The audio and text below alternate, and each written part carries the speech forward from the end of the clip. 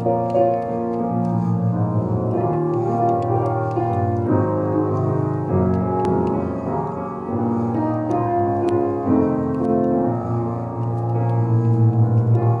evening, New Beginning Church and our online family and friends.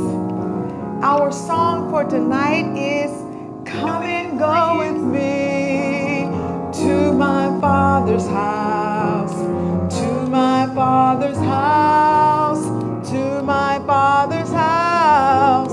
Come and go with me to My Father's house. There is joy, joy, joy, peace and happiness there in My Father's house, in My Father's house, in My Father's house, peace and happiness there in My Father's house. There is joy, joy, joy, no more dying there in My Father's house, in My Father's house, in My Father's house. No more dying there in My Father's house. There is joy, joy, joy, sweet communion there in My Father's house, in My Father's house, in My Father's house. Sweet communion there in My Father's house. There is joy, joy, joy. Come on and come and go with me to My Father's house, to My Father's house, to My Father's house. Come and go with me to My Father's house. There is joy, joy, joy. He is Lord,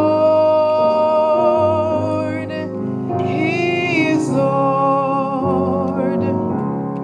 He has risen from the dead and He is Lord. Yes, Lord. Every knee shall bow, every tongue confess that Jesus Christ is Lord. He is Lord. He is Lord. He is Lord. Father God in heaven, in the name of Jesus Christ, we come. Lord, we thank you for another privilege, another honor, another opportunity to come before you. God, we praise you tonight, for you are good and you are God. God, we honor you tonight, Father God, for who you are, for what you've done and what you're doing right now. You are holy. You are Lord. We thank you, Father God, for trusting us again and trusting us with your word. Lord, we ask you to forgive us for our sins. Forgive us for messing up. Forgive us for falling short. Forgive us for not doing the things that are pleasing in your sight. Lord, we acknowledge that we are sinners. Lord, we acknowledge that without Jesus Christ, we are nothing. But Lord, you've given us another chance. You've given us another opportunity. And tonight, Father God, we just want to say thank you. Thank you, Lord, for blessing us again. Now, Lord, we ask you to bless us as we attend Bible study. We ask that the Holy Spirit teach us, that the Holy Spirit enforce us learning. Bless us, Father God, that the Holy Spirit, Father God, will speak to our heart in such a way that lives will be changed, hope will be renewed, relationships will be restored, and that you will get the glory, all the honor and all the praise. Allow us to be beneficiaries of your many blessings. It's in the strong, mighty, anointed name of Jesus Christ we pray, and we ask it all. He is Lord. He is Lord. He has risen And right now he is Lord. And because he's Lord, every knee shall bow, every tongue shall confess that Jesus Christ, he is Lord. Hallelujah to the Lamb. We've come tonight to honor he who is Lord. Jesus Christ, he is Lord. Hallelujah. And every now and then, we need to be reminded that every knee must bow and every tongue must confess. If you don't do it now, you will do it soon. That Jesus Christ, he is Lord. He is Lord. He is Lord. We're in 1 John chapter 1. 1 John chapter 1. Tonight we will begin at verse number 5 and end at verse number 10, if God says the same. 1 John in the New Testament, in the back of your Bible, right before you hit Revelation, you will find 1 John. We're in 1 John chapter 1, verses 5 through 10. 1 John chapter 1, verses 5 through 10 is where we are tonight. We serve the risen Savior, and he is Lord. Hallelujah. 1 John chapter 1, verses 5 through 10. Let us review what we talked about in the first 4 verses on last week. We realized that John is writing, the Apostle John is writing, and he addressed Jesus Christ as the Word. John also parallels 1 John with St. John. St. John is found in the beginning of the New Testament, whereas 1 John, 2 John, and 3 John is at the end of the New Testament, right before Revelation. Amen? Right before Revelation. So we established also last week that John is writing to a particular audience. He's writing to a particular audience. What audience is he writing to? He's writing to a particular audience. What audience is he writing? What audience? We talked about last week that he's not writing to the unsaved people, but he's writing to the saved people. Right, already saved. He's writing to those who are already saved. Sister Davis, if you would lay that on the seat, it wouldn't pick you up so well. 1 John chapter 1, he's writing to a particular audience. This audience is the born again. This audience is the saved. This audience is the group of people who love Jesus Christ, who say they do anyway. This is a group who believe in the gospel story.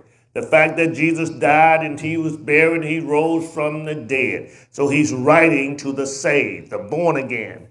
So he's writing to the saved. Therefore, he's going to talk to saved people about their spiritual growth. And as he talk about our spiritual growth, he's going to talk about our fellowship one to the other, right? And he's going to talk about our fellowship with God. He ends in verse number 4 by saying, in the first pericope, he ends verse number 4 by saying that I'm telling you these things about Jesus Christ, about him being the Word, and the Word was God, and the Word was with God, and the Word became flesh, according to John chapter 1, St. John chapter 1, verse number 14. And he closes out that particular pericope by saying, these things we write unto you, that your joy may be full.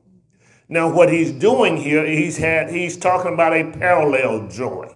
He's talking to the apostles, and he's also talking to us.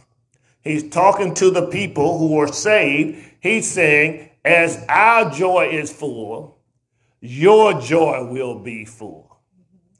So we have a parallel joy. Those who have come before us have full joy in the fact that Jesus has died, rose again. He has come on the scene. Now we have fellowship with the Father. Now we have fellowship with the Son. Therefore, our joy is full. Not only is their joy full, our joy, even in the 21st century, is full. And the only way I can receive full joy, the only way you can receive full joy is that Jesus Christ is realized and he is the one who has saved us. And we realize that through him alone do we receive our salvation.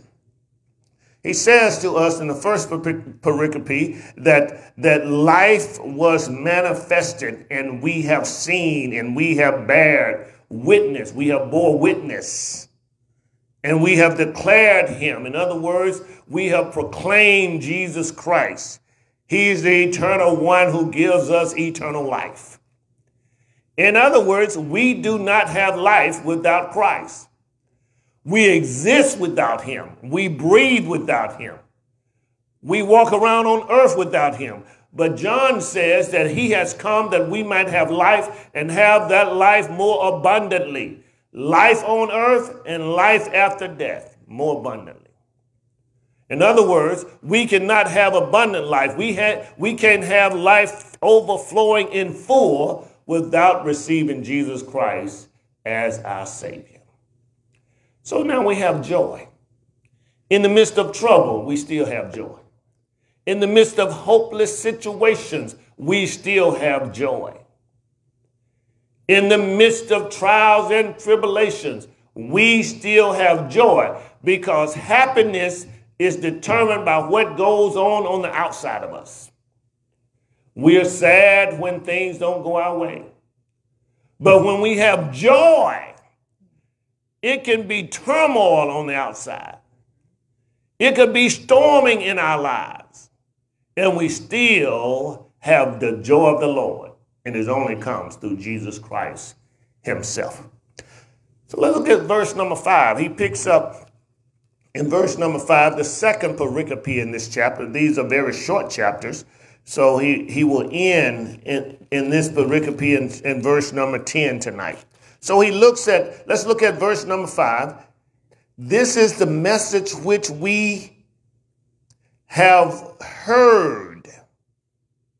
This is the message which we have heard from him.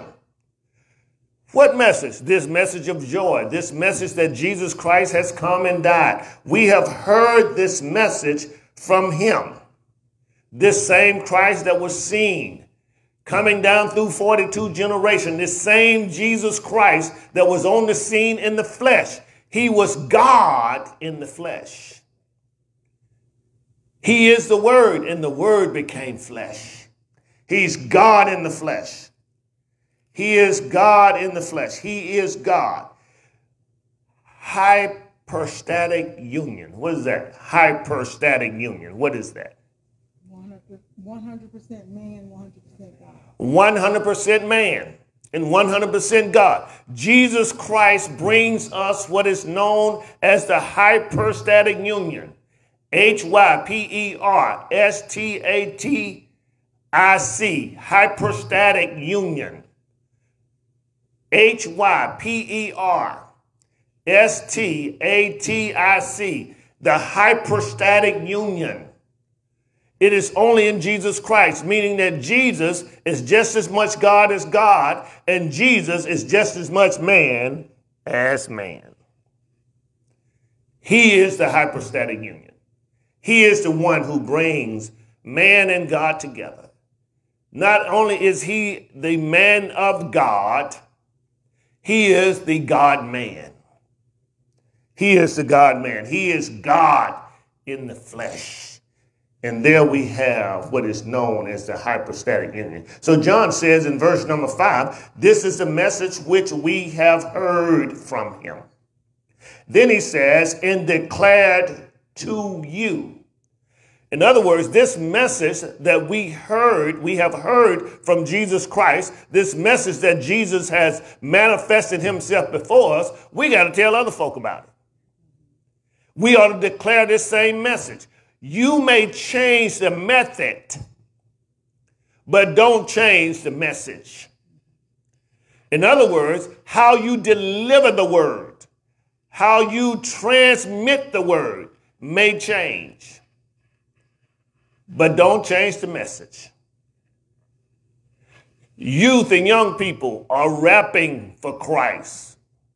It's okay if it's not traditionally done. It's all right if it's not done in the old traditional way we know it. You can rap it. I just wish more youth would rap the word of God, not just hype. We need to make sure if we change the method, don't change the message. The message must be the same, that Jesus has bought us. We've been bought with a price, and he did it on Calvary. So we declare this unto you, that God is light. We declare unto you that God is light. Now, when he says the word light, he's referring to the moral character of God. Wouldn't it be good if we had people, even in church, that had just a tad bit of more moral character? I mean, just a little bit character, just a little bit of morality, just a little bit of things that is right and wrong. So God has a moral character about himself. He is the light. When we walked in the room, we turned on the light, darkness had to flee. God being light cannot be in the midst of darkness. And we will find out in the next few verses that because he's light, he doesn't want us to walk in darkness. He wants us to walk in the light. This word light refers to his moral character. We must admit that God is holy. We must admit that God doesn't even look like sin. God is light. Everything about God is holy. Everything we see in God is holy. God is light. And when we walk in the light, we walk in holiness. John continues to say, he says, and in him is no darkness at all. In the country, they would say there is no darkness at all. So in other words, there's no darkness in God at all. God is light. God is holy. He can't touch sin. Sin can't touch him. He can't co-mingle with sin. Sin cannot stand in God's presence. And God will not be in the presence of sin. God is light. He is holy. There's no darkness in him at all. Verse number 6. If we say that we have fellowship with him, with who? With God. If we say we have fellowship with God and walk in darkness, we lie and do not practice the truth. If we have fellowship with darkness and we walking in the light, we have fellowship when we say that we have fellowship with God and we do not walk in the light, then we're walking in the darkness. We really don't have fellowship with God. Sin is equal to darkness. Light is equal to purity. God is holy. Therefore, God is asking us to be pure. We must walk in the light. If you're going to walk with God, you got to walk in the light. Look at verse number 6. It says, if we say that we have fellowship with God, if we have fellowship with God, if we are walking with God, if we're standing with God, if we have fellowship with God, then we're walking in the light. If we are living in the midst of a holy God, the holy God, then we're walking in the light. We're not walking in darkness. We're not walking in sin. We need to understand that God is light. And if we just speak it, doesn't make it right. If we say that we have fellowship with him, if we say that we have fellowship with God, and still we are walking in darkness, the Bible says we lie. Because God cannot exist in darkness. God cannot exist in sin. Therefore, the author John says, if we say we have fellowship with God and we're in the midst of sin, we just lost fellowship with God. And if we say we're in the midst of the light and we're walking in fellowship with God and we're actually in darkness, then the author says we just told a lie, a false truth, which is not truth at all. Prevarication. He says to us tonight that in order to walk in fellowship with God, you got to walk in the light. In order to walk in fellowship with God, you got to have a moral character that God looks forward to seeing. God wants you to have a moral character, a character of holiness, a character of purity, just like him. I hear somebody saying now, but none of us are perfect. You're right. It takes Jesus to even make us think about doing right. Verse number 6, if you say that you have fellowship with him and walk in darkness, we lie, he lie, you lie, and do not practice the truth. We don't admit to what's truth. You know, a lot of people say they are with God. A lot of people will tell you they're with God. A lot of people will even announce that they're with God. But when you see their fruit, you don't even have to judge them. When you see their fruit, you will find out if they're with God or not. They can say they're with God. When you see how they treat other people, that determines if they're walking with God. So the question becomes, well, if I'm saved, am I not walking with God? Yeah, you are saved. Yes, you are walking with God. But the moment sin is entertained by you, the moment sin takes place in you, the moment you yield to temptation, you are no longer walking in fellowship with God. We have to walk in fellowship with him. In our strut, we got to strut with God. In our living, we got to live with God. In our behavior, we got to live and behave with God. If we don't have the behavior of God, we're walking in darkness. And I told you, God has no place for darkness. And God does not spend his time in darkness. So why are we spending our time in darkness? If you're going to walk with God, you can't spend your time in darkness. You got to walk with him. And this word walk is not putting one step in front of the other. This word walk means your lifestyle. It's the same word we get the biblical term conversation, meaning that our conversation, our lives, our lifestyle is one that reflects holiness. He says if you say you walking with God, if you say you have fellowship with God and you walk in darkness, you lie and you do not practice the truth. Isn't that something? Are there any liars in the house? Now that's a good subject, isn't it?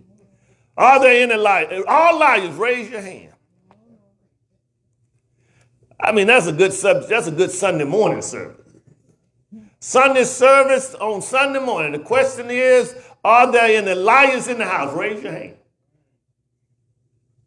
At one given time or the other, everybody in the room ought to raise their hand. Because at some given time, you have not walked according to godliness. Verse number 7, 1 John chapter 1, verse number 7. But if we walk in the light, as he is in the light. But if we walk in the light, as he is in the light, we have fellowship with one another, and the blood of Jesus Christ, his Son, cleanses us from all sin. Check out what he says. If our lives and our lifestyle line up with God, then we declare we walk in the light. And he says, if we walk in the light, we have fellowship with God. He said that in verse number 6. If we walk in the light, we have fellowship in God with God. Then he says in verse number 7, if we walk in the light, we have fellowship one to the other. In other words, we cannot walk in the light and be unequally yoked with God. My. Paul says to the Corinthian church, be ye not unequally yoked with unbelievers. Now John says we can be unequally yoked among each other. We can be believers. The one who walks in the light is walking with God. The one who's not walking in the light is not equally yoked with us. And therefore, the one who is not walking in the light cannot walk with God. Now he says we cannot walk with each other in agreement. Because when we're in fellowship, we don't want to call it. He says, if we walk in the light, we have fellowship with one another. He goes further to say, verse number 7, in the blood of Jesus Christ, his son cleanses us from all sin. It takes Jesus' blood. Your children have your blood, but it's just here for physical reasons. If they're going to be cleaned up, it's going to take the blood of Jesus. And he shedded his blood on Calvary for you and for me, that we can be cleansed, that we can be made clean, that sin can be blotted out. It's only the blood of Jesus that can cleanse us. It's on his blood. A man was going to court one day, and there was a witness put on the witness stand. And he knew the witness knew the truth. And he thought the witness was going to testify against him. He leaned down behind one of the pews in the courtroom and just said, Lord, blot it out. Lord, blot it out. Lord, blot it out. Don't hold it to my charge, Lord, blot it out. And when the witness began to speak, he never even mentioned the bad things he did. He only mentioned the good. Let me tell you, there are witnesses that have seen us, witnesses that have heard about us. But when they got on the witness stand, the Holy Spirit blotted out, gave us another chance. It had only happened through the blood of Jesus. Jesus knew we were wrong. He knew we were sentenced to death. He knew we deserved to be sentenced to death. But he took our sins on Calvary and blotted them out. And check this out. He cleansed us where we wouldn't have to do it anymore. Now, you may do some sins, and you will. We're going to find out in verse 8, 9, and 10. You're going to do some sins. But Jesus' blood is the only way you can be purified. Jesus' blood blots it out. Isn't that something? He cleanses us. The blood of Jesus. Who is Jesus? The author says it is his son. Who is his? God's only begotten son. God's only unique son. No one can take the place of you. And no one will take the place of you but Jesus. He blotted it out. Hallelujah. And check this out. When he blotted it out, he didn't expose our stuff. What if Jesus would have exposed your stuff? Because let me tell you, church folk and Christians and Christians talk about how they can forgive you, but they just keep bringing it up.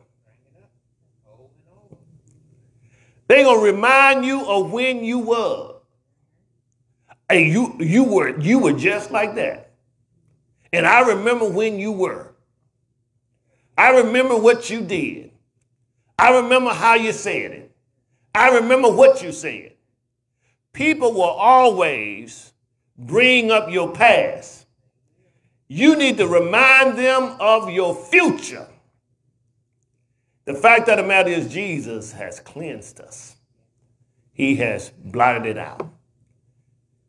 It is the symbol of the Old Testament priest, where the priest would take his hands and lay his hand on the head of a goat. The people of Israel would be standing there. The whole nation would be standing there, and this priest would lay his hand on the goat. And it was a transferring of their sins to the goat. So he would lay his hands on the goat, and when he removed his hand from the goat would take off and run through the wilderness. It is a symbol that Jesus has become our scapegoat. And the sins of men have been transferred from us to Jesus, and Jesus has taken our sins far away. That's where we get the word scapegoat. The last time your boss lied on you, they used you as a scapegoat. The scapegoat is somebody who is innocent, but he takes on the punishment of the guilty. Have you ever been a scapegoat? Have they ever used you? Have you ever been the scapegoat to let somebody else go free? But they used you and condemned you? Have you ever been the scapegoat for your department?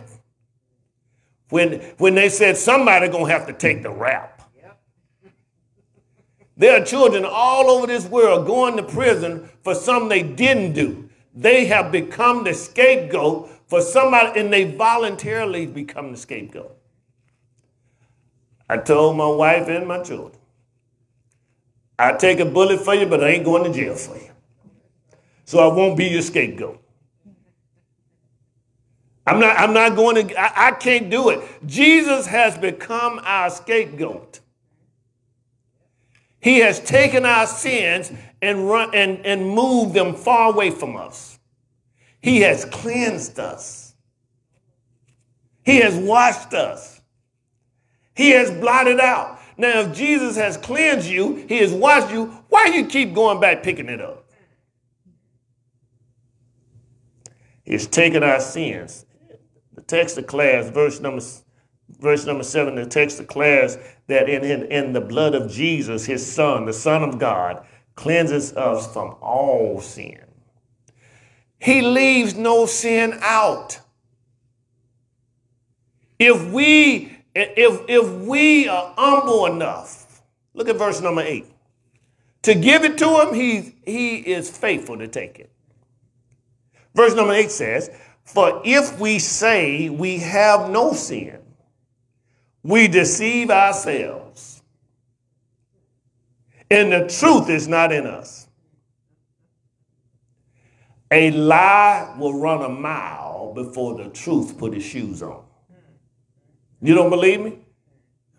Let somebody lie on you right now before church is over. And we got Twitter now too. We got text messages now also. A lie will run a mile before the truth put his or her shoes on. If you say that you have no sin, you deceive no one but yourself. Because guess what? Everybody else knows you got sin. And you trying to convince yourself. I asked a person the other day, are you trying to convince me or you? Are you trying to convince you that you have no sin, or are you trying to convince me that you have no sin? And you can tell when a person is trying to convince someone that they have no sin. They say the same thing over and over again. And it was a lie when you said it the first time. It's a lie when you said it the 10th time.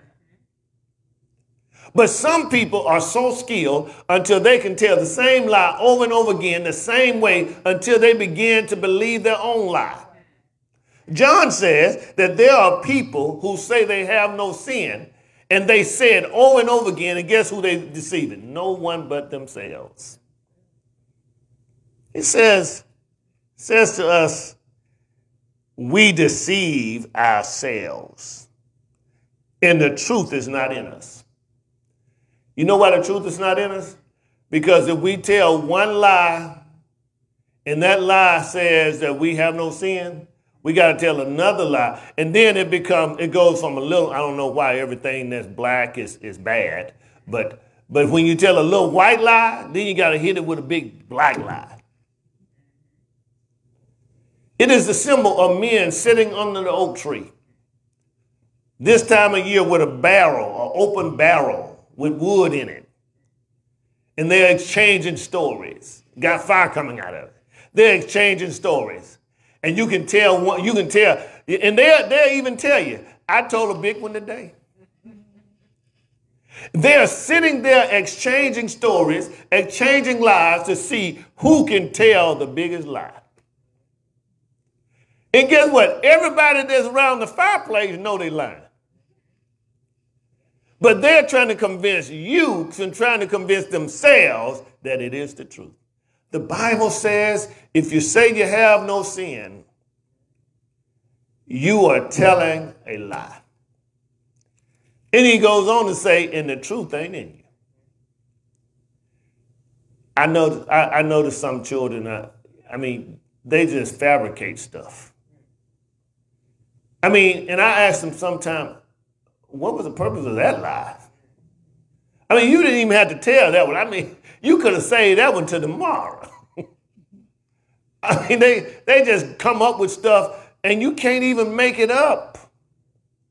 And you're trying to figure out what was the purpose of that one. Now, I understood why you said you didn't break the window. I understood that one. But now this one, I don't even understand it. There was no sentence. There was no judgment. There was no indictment. And you still, you're just a liar. And the old folks say, if you lie, you'll steal. If you lie, you'll steal. And people are lying and stealing for no apparent reason. So he says that if you say you have no sin, you lied and the truth ain't in you. Verse number 9 says, this is somebody's favorite scripture. It ought to be all our favorite. Says, if we sin, this word if in the original context means when. It says, if we confess our sin, when we confess our sins. When we confess our sins, God, he is faithful. God is faithful. And God is just. God is faithful and God is just. God is faithful. That meaning God is trustworthy. If we confess our sins, we've already established that we all sin, right? And we already established that if a person say they don't sin, then they're telling a lie. So then verse number 9 says, if we sin or when we sin, it says, if we confess this sin that we know we have sinned, if we confess our sins, he is faithful and he is just to forgive us our sins and to cleanse us from all unrighteousness. God always taking a step further than what we ask. Up there in the previous verse, he says that he's willing to forgive us. Then he says, if you're willing to confess. This word confess means to acknowledge. All God wants you to do is acknowledge your sin. Admit to it. All God wants you to do is say, God, you're right and I'm wrong. Repentance is in play. And when you repent, the word repent means to change one's mind. So he says, if we confess our sin, if we acknowledge our sin, God is faithful. God is trustworthy. You don't have to go get references when it comes to God. You don't have to worry about if he's a part of the Better Business Bureau. You don't have to go and get pictures and a portfolio on God. John says God is trustworthy. He is faithful. And then not only is he faithful, he is just, meaning that he's right. So when God judges us, he judges us faithfully. He judges us in a trustworthy manner. He's not impartial. He is right. He's going to judge us right. When God judges you rightly, are you going to be happy about it? He's going to judge you rightly. He's a righteous judge. The question is, will you be happy when God judges you? Every time the teacher passed the test back, once he's graded the test or she's graded the test, every time the grades are put on the test, there are some glad and there are some sad. A pastor friend of mine said, if a ship came in, it was a big ship. Y'all know what it means when it says my ship comes in? When my ship comes in? What are y'all talking about when y'all say when my ship comes in? Money. Money. Is that, it comes in on a ship, so it's going to come in on a big old ship, right? One of my pastor friends said when his ship comes in, he's going to call every member to the church in one by one. And what he's going to say at the end of the year, everything you have given the Lord this year, I'm going to give you that back. He says, when my ship comes in, when my ship is right, I'm going to give the Lord 10%. And then I'm going to call every member of the church in. And I'm going to have the tally sheet right there before me. And I'm going to turn around and say, Joe Blow, you gave $50 this year from January to December 31st. From January 1 to December 31st. You gave $50. Here you go. I'm going to give you $50. God bless you. Then going to look at Jane Doe and say, Jane Doe, you gave $4,500 this year. Jane Doe, I'm going to give you $4,500. Then they're going to call in Bob Joe Blow. Bob Joe Blow, you gave $20,000 this year. From January 1 to December 31st, I'm going to give you $25,000 or $20,000, whatever you've given, I'm going to give it back to you. Let me tell you something. There are going to be those who leave that office who are going to be glad, but unfortunately, there are going to be some people that's going to be sad. Now, who should they be glad about? And who should they be sad about? What should they be sad about? Why would they be upset? Deacon Alfred, you gave $28,000 this year. My ship came in, I'm going to give you $28,000. Boy, Deacon Alfred's going to be skipping out. I mean, he's just going to be skipping out the door.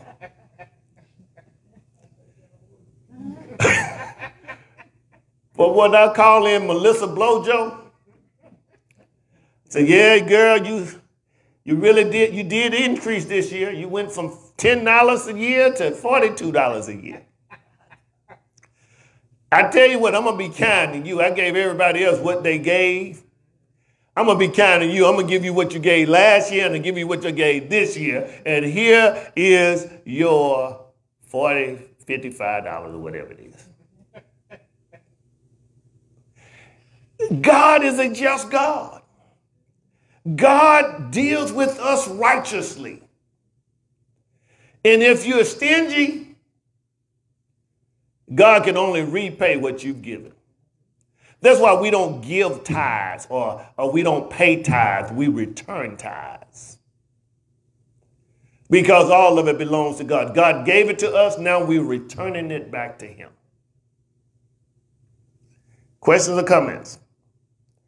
He says, if we confess our sins, he is faithful, meaning that he's trustworthy.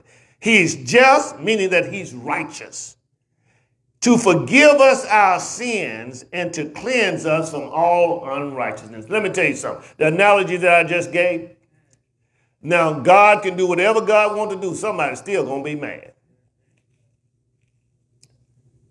But God is so faithful. I mean, God is so trustworthy. God is so just. God is so righteous until you can't find a problem with God. But guess what? Somebody will be mad with God.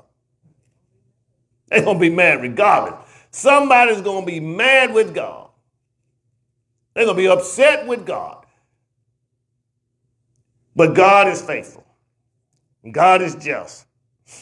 And he forgives us our sins. And all he asks us to do is confess it, acknowledge it. And he will cleanse us from all unrighteousness. God takes it a step further. Not only does he clean you up from this particular sin, he cleans you up from all unrighteousness. Look at God. He cleans us up. He washes us off. Verse number 10, 1 John chapter 1, verse 10. If we say that we have not sinned, we make God a liar. And his word is not in us. Remember now, he's talking to born again people. Because God can never be a liar. Because God can never change from being a righteous God, a just God, to an unjust God, then you're living in denial. He said, look at verse number 10, I'll leave you alone. If we say that we have not sinned, we make God a liar. Now this blows a hole into the theory of naming and claiming your righteousness. If you think you are so saved until you don't sin, the Bible says you a liar and you calling God a liar. It says in verse 9, you're a liar. Then he says in verse 10, you're calling God a liar. So you're gonna sail this ship on down the road. It says, if we say we have not sinned, we make him a liar. How many times you heard God lie? Let me tell you something. There are a lot of people that said God said it, and it didn't happen. So who lied? Was it God? So many people every single day miss what God has to say. And they falsely accuse God. And they hear something, but it's not God. They hear somebody, but it's not God. Because God can't lie. There's no way for God to lie. God is not his character. God cannot lie. It's not God's nature to sin. It is not God's nature to lie. God cannot sin. God cannot lie. And when you think that you say that God is lying, that's what it means is you in denial. You just out there on your own. That's when you cut and sell them away. God doesn't have a sin nature like we have. The author deals with both our works and our words. And when he deals with our works and our words, God will always be God, so we have to always be godly. I want to be on God's side. When the smoke clears, I want to be walking with God. When the trouble hits, I want to be walking with God. When the sun is shining, I want to be walking with God. The author says, if we say that we have not sinned. So he deals with a particular sin, and then he deals with a multitude of sin. God misses nothing. All he wants us to do is confess it. God, here I come again. Lord, I messed up again. That's why Jesus talks about when you pray, you ought to glorify God. You ought to magnify him. You ought to ask God's will to be done as it is. Bring God's kingdom as it is in heaven. Lord, forgive us. Jesus said, forgive us our debts as we forgive our debtors. In other words, God, we have sinned against you as we forgive sinners who've sinned against us. We want you to forgive us. The reverse is as true.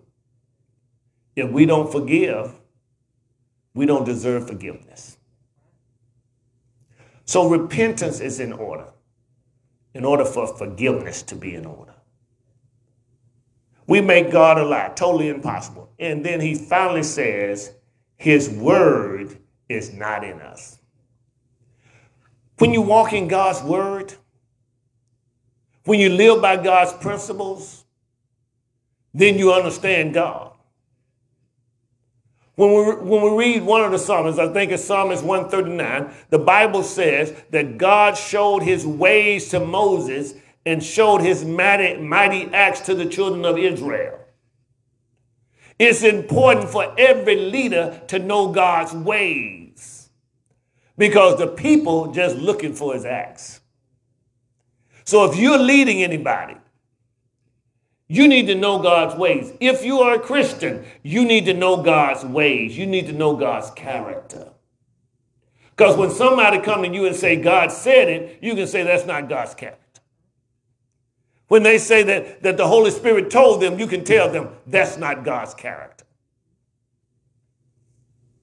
Woman puts her baby in the microwave her baby, talking about she saw a demon. You know that's not God's character. You know something else going on, something else going wrong. God's character does not change. God is immutable, meaning that God does not change. God does not change. God is God. He's the same today, yesterday, and forevermore. So tell me, any questions or comments? Come on, give me a quick review of what we covered tonight. God is light. He doesn't exist in darkness. And if we walk in the light, we walk with God. There's no sin in God. And if a man says that he or she does, if they say that we do not sin, you know you're lying. You know they're lying. And if they say that they haven't sinned, then they're calling God a liar. And the Bible said the truth is not in them. And when they realize that they've sinned, you ought to make sure you confess it. As you walk in sin, as you get caught in sin. People say they get caught in sin, but they intended to do it. When sin is revealed in your life, what you need to make sure of, you confess it. Because we have a trustworthy God. We have a righteous God. The text declares he's trustworthy in the fact that he is faithful. He is righteous in the fact that he's just. He is God. No man is like him. The same God made it possible. Look at the verse. The verse says that Jesus Christ in his blood that was shedded on Calvary, verse number 7. We need to make sure we understand that Jesus Christ's blood is the only thing that can save us and cleanse us. That's why the hymnologist says it like this. He says, what can wash away our sin? And I say he said it because what he does, he asks the question and then he gives an answer. So he asks the question, what can wash away my sin? And he answers the question, nothing but the blood of Jesus. Therefore, we must believe that over 2,000 years ago, Jesus died on a skull hill called Calvary. After they killed him, they pierced him in his side. I know you've heard it preached that Jesus Christ was pierced and then he died. The fact of the matter is the Bible says that he died and then they pierced him in his side.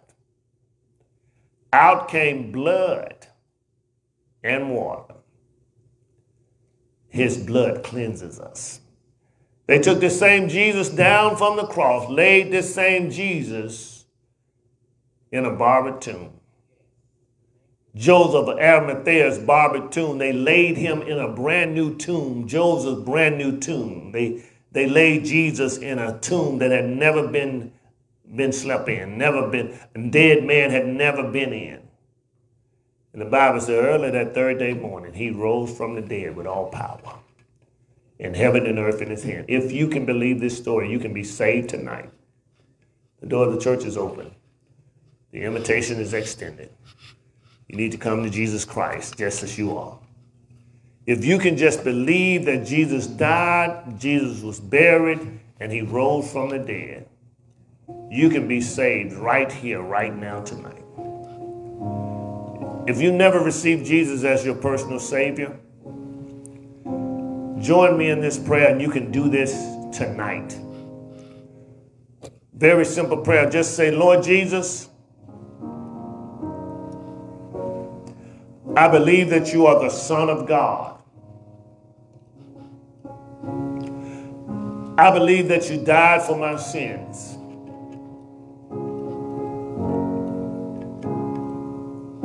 I believe that you rose from the dead.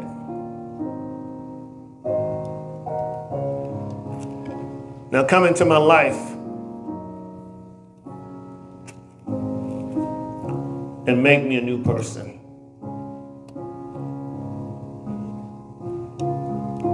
Thank you for saving my soul. In Jesus' name I pray, amen, and thank God. We believe that if you prayed this prayer honestly, believing that Jesus is the Son of God and that he died and rose from the dead, we believe that you're born again. When you die, you're going to heaven.